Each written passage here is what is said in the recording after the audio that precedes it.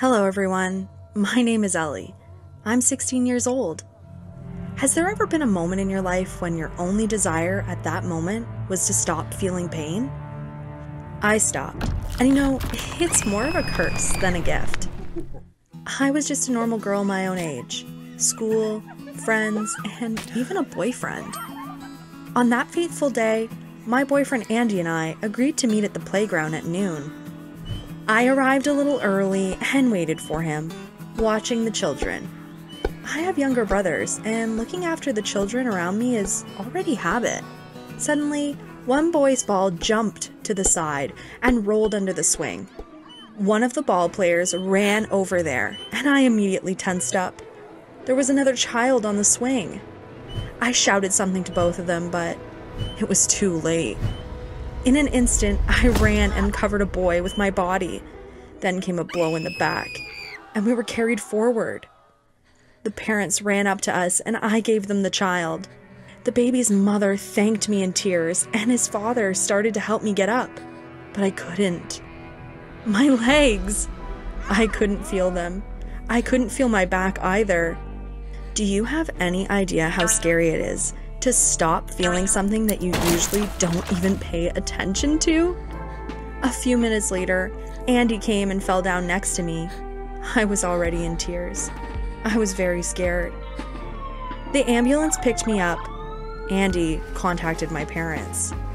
I was urgently sent for X-ray and then for surgery after being put into a medically induced coma. At the time, I couldn't believe that my life could be turned upside down in a matter of moments. Before the coma, I spent a few minutes with relatives. I had the feeling that I was saying goodbye, and then the darkness came. I woke up in a hospital bed. My head felt like it was made of cast iron, but I could lift it to look at myself. My feet were still there. My hands too. I tried to move my arm. It worked. Not very well, but I could do it. Then I switched to my legs. I wonder if they repaired them. Yes, I could move them.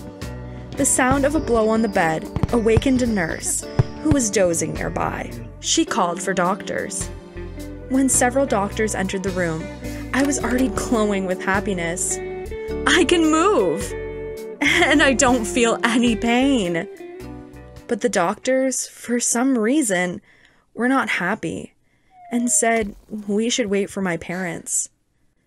I couldn't understand what was wrong. Within half an hour, I could move my toes.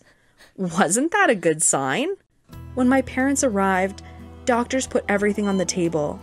I was operated on the same day I was admitted there. The operation was successful, but there was a medical malpractice. My nerve was damaged, and now I can't feel any pain. I said, "Are you kidding?" But the doctors drew my attention to the fact that one of them was pricking my leg with a needle all the time. I realized I didn't feel anything at all. A week later, my parents took me home. I was not very confident on my feet. I had to learn to walk again.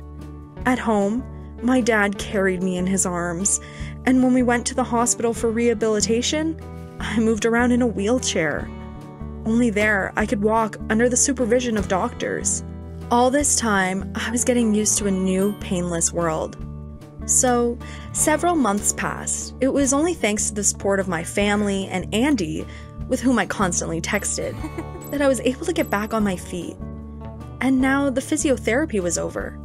I asked my mother when I could go back to school. My mother said that I would not go to school. Certainly not this year. They were afraid I might hurt myself because I didn't feel any pain. But why? I was healthy, and the fact that I didn't feel pain was even to my advantage. For example, the other day, a veterinarian came to us to vaccinate our cat. I had to hold her, and even though she scratched all my hands, I did fine. And the other day, I waxed my hair. And now I'm even ready to put up with it. My father said the doctors rescheduled my surgery in half a year. Then they would be able to give me back the feeling of pain, reconnecting damaged nerves. Once, I asked to go for a walk with my friends, but my parents stopped me again. They forbade me to leave the house alone, and if I tried, they would lock me in my room. What a twist! What was all the rehabilitation for? To continue living in a bubble? This is home detention, and undeserved. Have you ever been tried to save or support so that it would be better to be punished? I really wanted to see my friends, but most of all, I wanted to see Andy. Parents repeated, in a couple of months, not before. I didn't like this very much, and Andy kept asking for a meeting. I decided to meet him in secret while my parents were away. On Sunday, my parents were going shopping, and we had a few hours to meet. As soon as their car was gone, Andy came in. It was the first time we'd seen each other since the incident. Before that, there were only video calls. It was strange to hold a loved one and not feel his warmth or the touch of his hands, but I was still happy. It was the first time he was at my house, and I suggested that he come up to my room while I made tea. I poured a few cups and went up to him. Putting the cups by the bed, we lay down on it. It's been so long. Maybe our love will allow us to go to a new level in the relationship.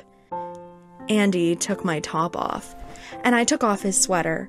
He threw me on my back. We were in such a hurry that we pushed something off the nightstand and didn't even pay attention. We lay on top of each other and kissed. This was the first time for me. I didn't feel anything, but the thought was exciting. Suddenly, Andy's face turned purple, and he looked at me with horror and whispered, "Your hand, it..." I looked at my hand and went into shock myself. My hand was red and blistered. Apparently, at the moment of our intimacy, I accidentally turned the cup of boiling water on myself and didn't notice. What did I do? We ran to the bathroom and I put my hand under the cold water.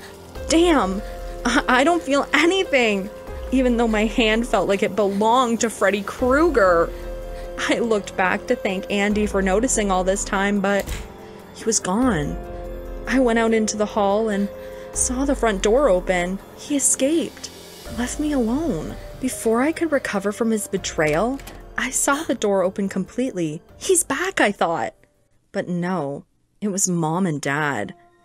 Dad was carrying bags and laughing, but when he saw me, his smile disappeared. Then there were screams, tears, and a showdown. Dad put locks on my door and on the windows in my room. My phone was taken away and the internet was turned off. I was taught by a visiting teacher.